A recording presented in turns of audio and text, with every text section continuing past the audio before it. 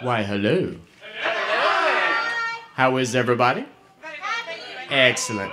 Well, I have an original poem for you tonight, but first, I would like to give you a little bit of backstory. Because it was just over a year ago, just a few days over a year ago, that John, my partner, and I walked through those curtains for the very first time. And one of us. And in the year since, we haven't always been able to make it. It's been kind of on and off, but whenever we could, we've been here. We've fallen in love with this place, with these people, made lots of friends. I remember the very first time we were here, Kasha had to go get us from next door, from the hookah bar, because we were lost and didn't know where we were. And we came in, she introduced us loudly, and everyone cheered like we do. And Jay Redden was over there and said, "Hey, welcome," really loudly, like he does. And over the night, I met Alicia and Amanda and various other people. And my group was sitting way back there in the corner, like you do. And we were all kind of huddled over there.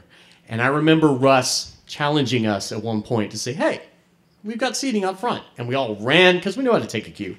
We all ran up front, jumped on the pillows. Yeah, like you do. Some times of my life are etched in my memory forever. And that night was one of those. I knew we'd found a place that would be very special and dear to us. And I was right.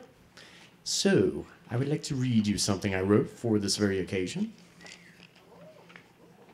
This is about the inspiration and imagination that fill this place and that bond us all together and bring everything together and make, even when the show is careening wildly out of control, make like you do.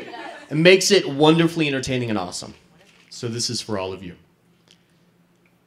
I recognized you the very first time I came to this place, you know. Your presence subtly pervading the space in between these four walls like air, filling it like water. Granted, it took me a little while to notice you. For while I know you well, it's in a different guise and by a different name. You're a tricky one that way, and fickle too.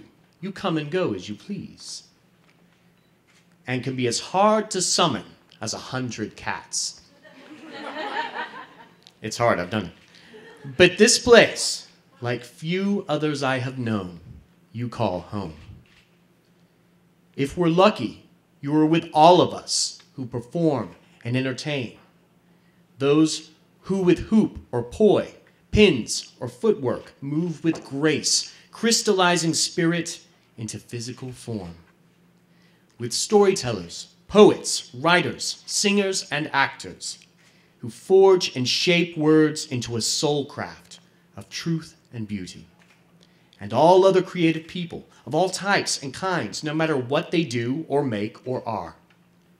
For you are the spark of creativity, the flame of inspiration, which in this special place burns bright and incandescent, lighting these walls with imagination and this stage just as much as Phobos and Deimos light.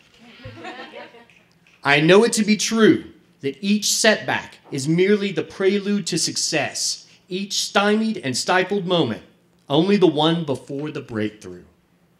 You always were a dramatic one, prone to sudden twists and turns, but the muse you are to us all, and may you forever remain so. Thank you.